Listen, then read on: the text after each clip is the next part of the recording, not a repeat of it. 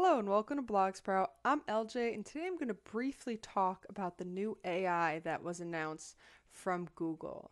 So we're going to look at their initial blog post that came out as from the CEO on February 6, 2023, and this is in response to ChatGPT. So what we're going to do is just briefly look through what information we've been provided at this point, and then I'm going to discuss how I think this is going to affect the niche site business. So let's jump into it.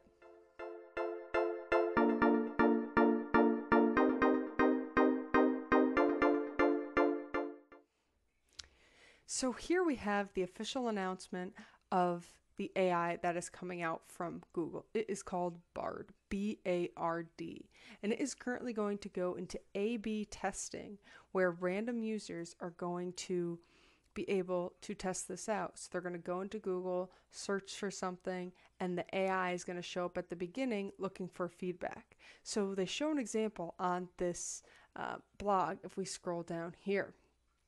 So, for example, it says, what new discoveries from the James Webb Space Telescope can I talk to my 9-year-old about? And here we go. At the beginning of the Google search result is going to be like a ChatGPT answer.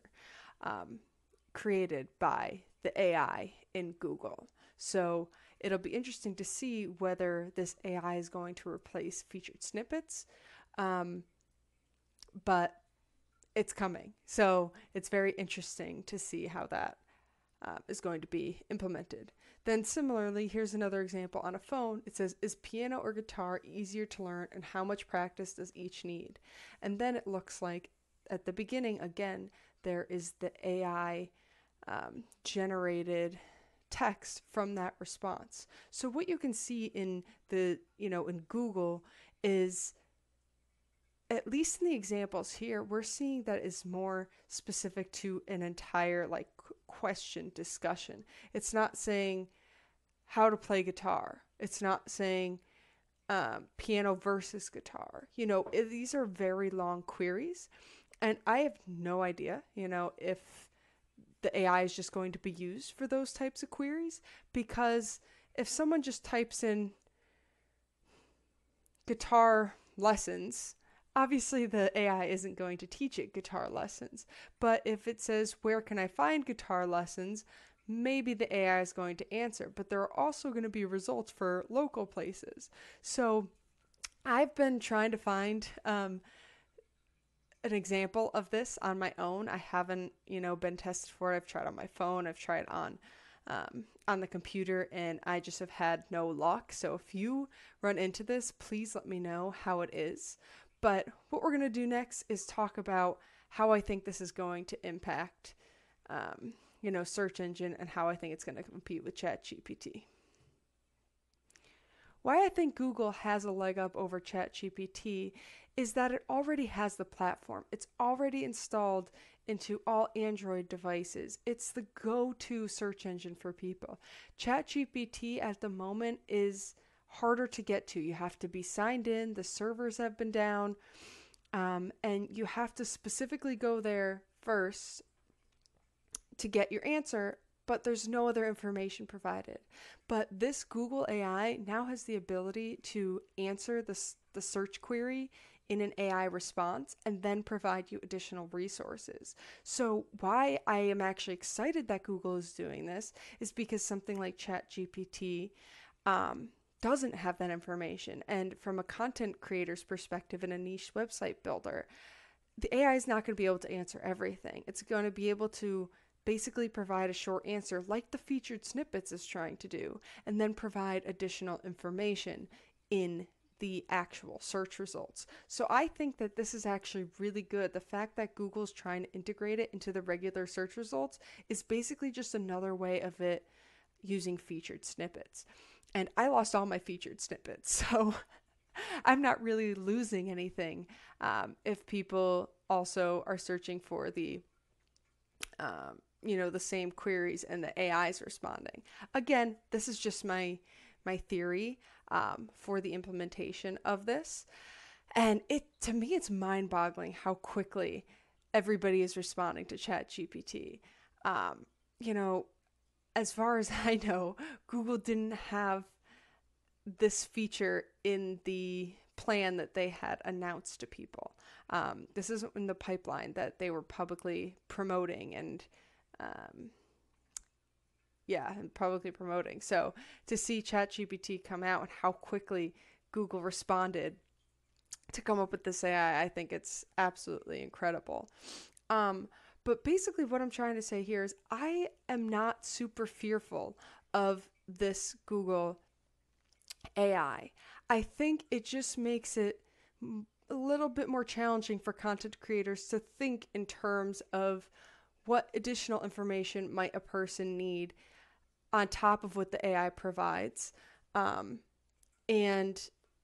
then I think the biggest challenge that Google and all of these AI tools are going to have is the actual accuracy and validity of the information. We have seen Google create featured snippets that are completely wrong. I think at one point I saw, I was like, how many eyes does a horse have? And it was like 6 or 3 or something crazy. And finally that's, corrected itself. But I do fear with all of these AI bots, I guess, they're not going to have the right information. So we're going to really have to rely on people to provide the right information. I guess what I would like to see is, some sort of like citation or where it's getting like fact checks from or something like that. Basically, where this AI creates this paragraph and then matches that text to another resource and says, for more information, go here. Like this has been not fact checked, but screened against this website, which seems to be in line. So if the information's wrong here, it's, wrong in this article too. Again, that's something that I don't know if it's going to happen. ChatGPT has 0 citations and its information isn't necessarily citable. But I just want to kind of start this discussion and give you my opinion on where I think this is going to go. I think it actually has some really, really high potential. Supposedly, it's faster than ChatGPT and is less resource restricted, which obviously is great for the end user.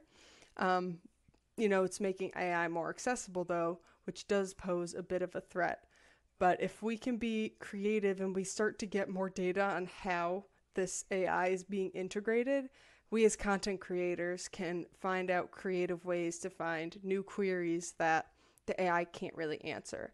And that's what I've been saying all along about AI is that, you have to, in order to keep up with AI, you want to be ahead of the game and have better and newer information to provide, or just provide information that's really, really hard for an AI to make up, such as something based on experience or, a review with, physical hands-on